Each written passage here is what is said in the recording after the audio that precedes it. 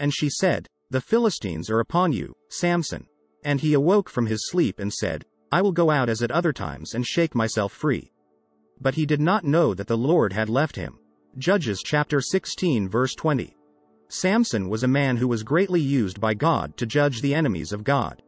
His birth is unusual. He is given the honor of having his birth announced by the angel of God. The one who came to Samson's mother was the second person of the Godhead, the pre-incarnate Christ. Great things were in store for Samson. There was excitement and great promise for this boy, for God himself come to announce his birth. The Nazirite vow was taken for a voluntary period of time. But Samson was to be a Nazirite for life. He was to be dedicated to and consecrated to God for life. Not only was he to live a special life of dedication to God, but also to live a special life of delivering God's people. What makes Samson's story so compelling and interesting is all of the mighty deeds he does. Here was a man who could single-handedly catch 300 foxes and use them to destroy the farms of the enemy. With a jawbone of a donkey, he slew 1,000 soldiers. He quenched his thirst with water that flowed out of the jawbone. Samson did the work of the Lord through the power of the Spirit that rested mightily upon him.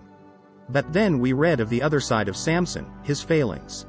Samson was one who was empowered by the Spirit, yet also one who was dominated by the flesh. Why do we take time to study the lives of people in the Bible? Paul says, "Now, these things happened to them as examples and were written down as warnings for us, on whom the fulfillment of the ages has come." 1 Corinthians chapter 10 verse 11.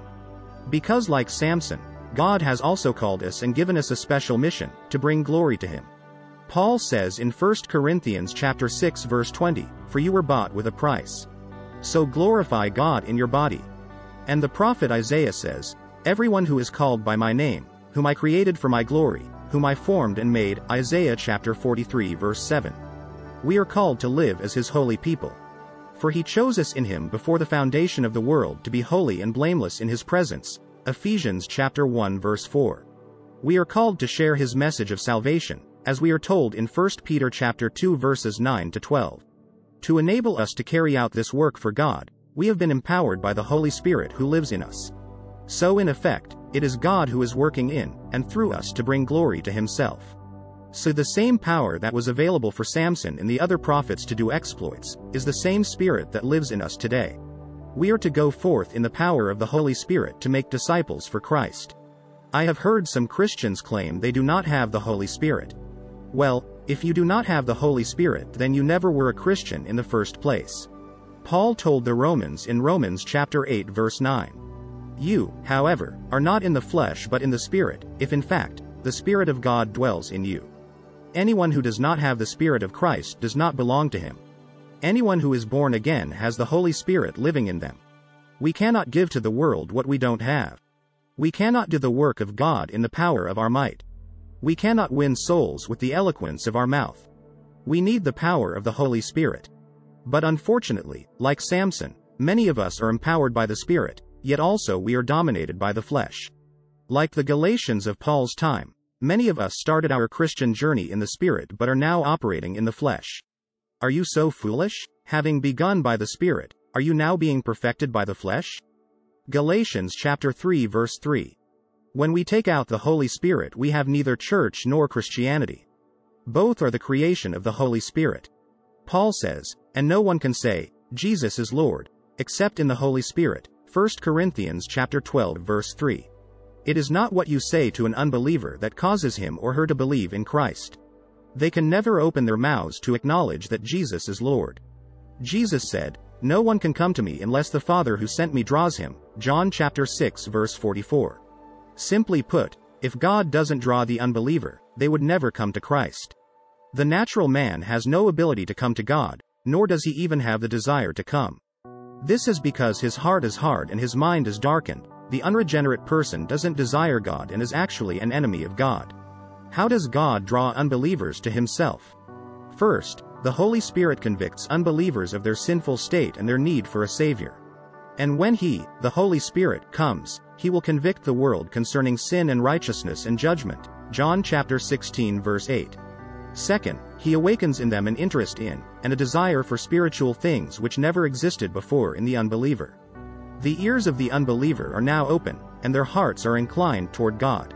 So we see that the unbeliever suddenly begins to have a new and exciting fascination for God and His Word.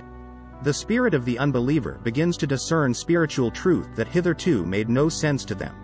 Paul says in 1 Corinthians 2:14, "The man without the Spirit does not accept the things that come from the Spirit of God, for they are foolishness to him, and he cannot understand them, because they are spiritually discerned." When we take out the Holy Spirit, there will be no new birth. When we substitute the work of the Holy Spirit with eloquence and philosophy, there is no new birth. We need more of the Holy Spirit in our lives and in our churches. If we are to effectively carry out the commission we have been given, then we need Spirit-filled Christians. Unfortunately, many believers have unseated the Holy Spirit from the throne of our hearts. And just as the Spirit departed from Samson, many of us do not even know the glory of God has departed from our lives. And so, like Samson, we tell ourselves, "I will shake myself up like before and defeat the Philistines," only to realize that the power is gone. I believe the word Ichabod, "the glory has departed," should be written on our foreheads. Because all that we are doing is being done completely in the flesh. It is time to cry out, "Will you not revive us again, that your people may rejoice in you?" Psalm chapter 85 verse 6. We must go on our knees, confess and repent for the Lord to shower His righteousness upon us again. The world will be ablaze for God only when you and I, as believers, are ablaze for Him. Our prayer should be, "Lord, send a revival amongst your people and let it start with me. Send your Shekinah glory into the midst of your people again. Stir up your Spirit within us." In my line of work, I used to travel around, and found myself in Ouida, in the Republic of Benin in West Africa. This tiny town is dubbed the birthplace of voodoo. I must say I was one of those comfortable Christians, at that time, go to church on Sunday, keep out of big trouble, and you are okay type. But my brief visit to Ouida changed my perspective on the power of the supernatural. For there, right in front of my eyes, I see the physical manifestation of power by the voodoo priests and priestesses. I remember asking myself at one time, how does one introduce the gospel to a people so steeped in such beliefs? Then I remembered the prophet Elijah and the manifestation of the power of God with the priests of Baal. And I recall reasoning with myself that, how I wish a prophet of God will come here to challenge these priests. If the Lord be God, follow him. But if Baal, then follow him. 1 Kings chapter 18 verse 21. And the confession of the people when God's power was manifested. And when all the people saw it, they fell on their faces and said, "The Lord, He is God. The Lord, He is God." Verse 39. It is only the Spirit of the Lord that can draw unbelievers to God. The academic scripts, which we call sermons these days, would not make a dent in the midst of such people. They have seen the power of Baal, and the things Baal can do. The world needs to see what the Holy Spirit can do when it convicts them of sin and unrighteousness. And we have been commissioned by Jesus to go in the power of the Holy Spirit to make disciples from all nations. In your home, there are family members who are enslaved by the evil one. They need Spirit-filled encounters to set them free. Let us lay aside every sin that is so hindering our work for the Lord. Let us begin to walk in the Spirit, and the Lord would rain down the revival that is so desperately needed in our lives, our homes, and our communities. Jesus said, "It is the Spirit who gives life, the flesh profits nothing.